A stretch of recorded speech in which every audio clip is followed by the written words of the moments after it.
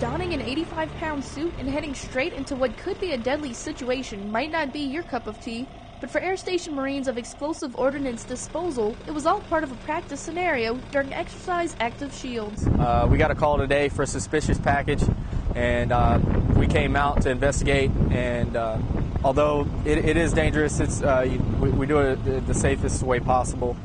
Someone found a suspicious package and reported it to the authorities.